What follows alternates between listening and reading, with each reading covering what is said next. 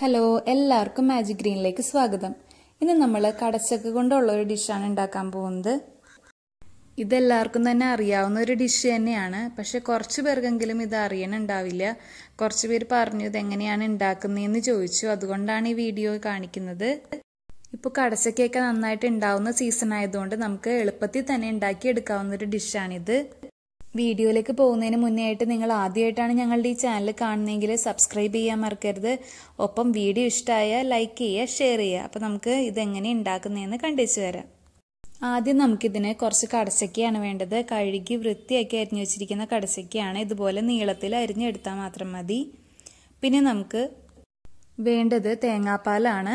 നല്ല കട്ടിയിലുള്ള തേങ്ങാപ്പാലാണ് ഇവിടെ എടുത്തേക്കുന്നത്. കടച്ചക്ക എടുത്തേക്കുന്ന അതേ അളവിൽ തന്നെയാണ് തേങ്ങാപ്പാൽ എടുത്തേക്കുന്നത്. ആദ്യം തന്നെ നമുക്ക് അരിഞ്ഞു വെച്ചിരിക്കുന്ന കടച്ചക്ക തേങ്ങാപ്പാൽ ഒഴിച്ച് വേവിച്ചെടുക്കാം.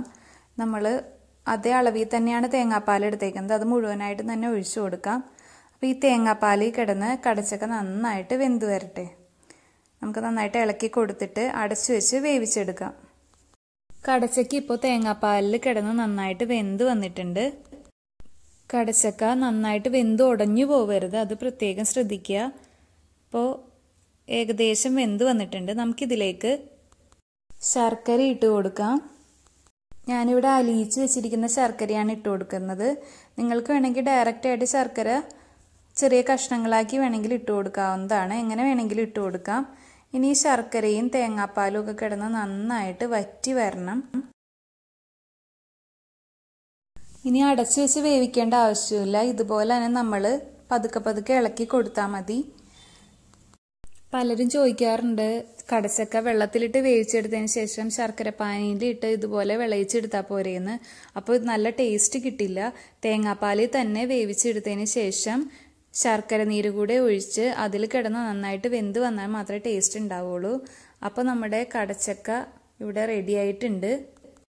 എല്ലാവരും തന്നെ കടച്ചക്ക ഈ ടൈമിൽ കറി വയ്ക്കുകയും അതുപോലെ തന്നെ ഫ്രൈ ചെയ്യുകയൊക്കെ ചെയ്യുന്നുണ്ടാവും. അപ്പോൾ ഇതുപോലെ ഒന്ന് ട്രൈ ചെയ്ത് നോക്കുക. വളരെ ടേസ്റ്റിയാണ്.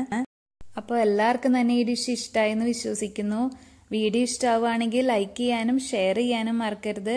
ഒപ്പം സബ്സ്ക്രൈബ് ബട്ടനും കൂടെ ക്ലിക്ക് ചെയ്യുക. എങ്കിൽ മാത്രമേ ഞങ്ങൾ അപ്ലോഡ് ചെയ്യുന്ന എല്ലാ വീഡിയോസും നിങ്ങൾക്ക് കാണാൻ സാധിക്കുള്ളൂ. അടുത്ത വീഡിയോയിൽ പുതിയൊരു ഡിഷുമായിട്ട് പിന്നീട് കാണാം. ബൈ.